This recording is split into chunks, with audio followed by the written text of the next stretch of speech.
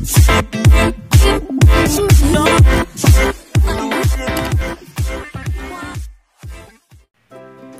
guys, so bali pahinga muna tayo sa mga product reviews na video.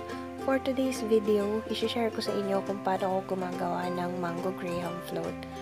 So ang mga ingredients, isang pack ng graham crackers, sliced mangoes, isang can ng condensed milk, isang can ng all-purpose cream na i-chill mo overnight, vanilla extract, and then yung ating crushed Oreos. Para naman sa ating procedures, sa isang pan, ilalagay mo yung all-purpose cream na chilled overnight. So, para kung gusto mo na mas fluffy and mas madaling mag-double yung size ng inyong all-purpose cream, i-chill nyo siya overnight. So, kung makapansin nyo, buo-buo siya kasi galing nga siya sa ref. Yan, salin nyo lang lahat.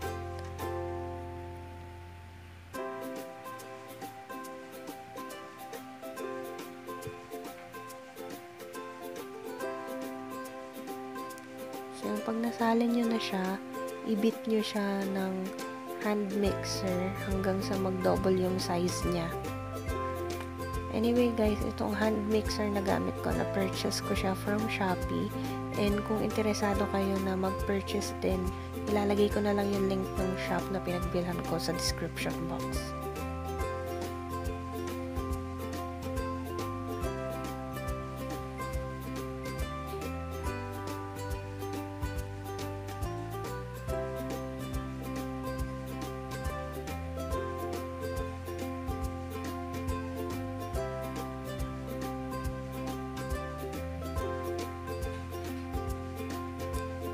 Ayan, mix lang ng mix guys hanggang sa ma-achieve niya yung gusto nyong size ng inyong whipped cream. And then, isalin nyo na yung inyong condensed milk. And, i-mix natin hanggang sa maging corporate na yung mixture.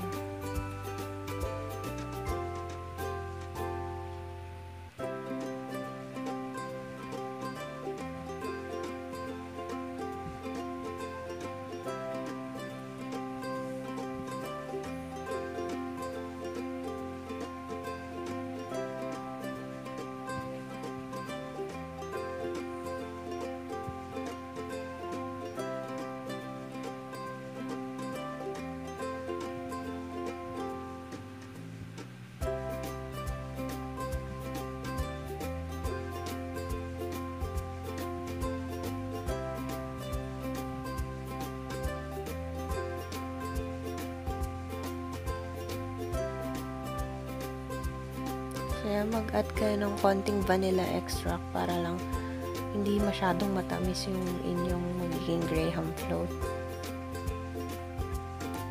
Mas okay talaga guys na mag-use kayo ng hand mixer para mas madali.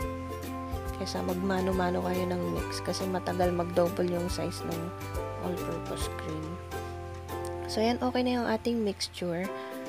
Ipupwesto ko lang yung mga graham crackers. Huwag kayong matakot kung maputol sila kasi kakainin din naman natin yan.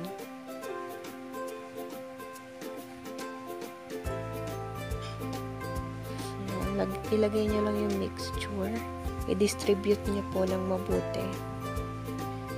And kung malaki ang budget nyo, huwag nyo tipirin yung inyong ingredients. Pero itong mga ginamit ko dito, sakto lang siya sa isang pan. Siguro okay na to for 5 to 6 persons. So yan, pwesto nyo lang din yung mga mangoes nyo. And since kami lang naman yung kakain, kinamay ko na siya. Anyway, naghugas naman din ako. Pero kung ipang-nenegosyo nyo siya, syempre mag-gloves kayo sa pag-prepare ng mango graham float. So yan, ulitin nyo lang yung steps na paglalagay ng mga crackers, then pagsasalansa ng mga mangoes, paglalagay ng mixture, hanggang sa mapuno nyo po yung pan.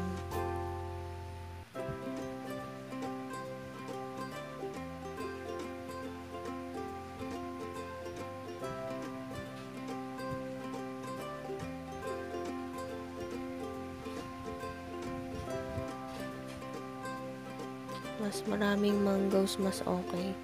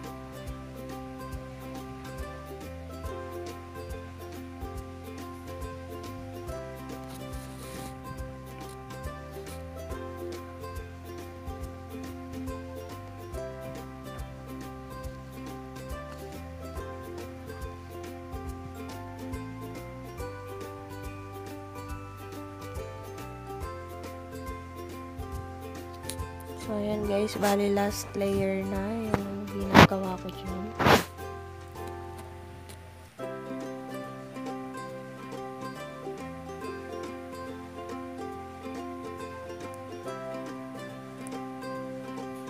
Ayan, ibubuhos ko na dyan lahat ng mga natitirang mixture.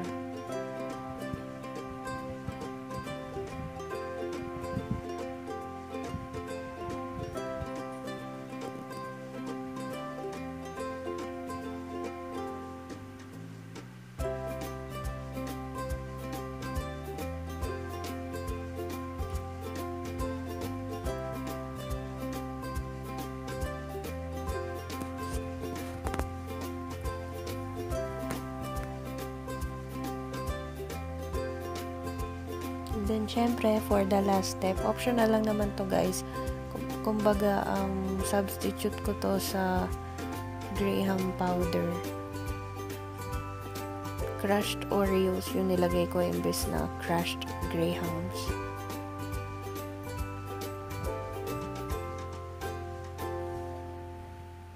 Ayan, punuin nyo lang.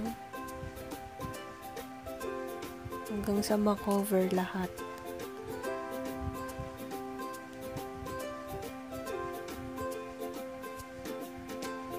And then, pagtapos na, takpan nyo na yung pan ninyo and then, ilagay nyo na siya sa ref. And chill it overnight para mas masarap siyang kainin. So, ayan guys, ayan na yung ating finished product.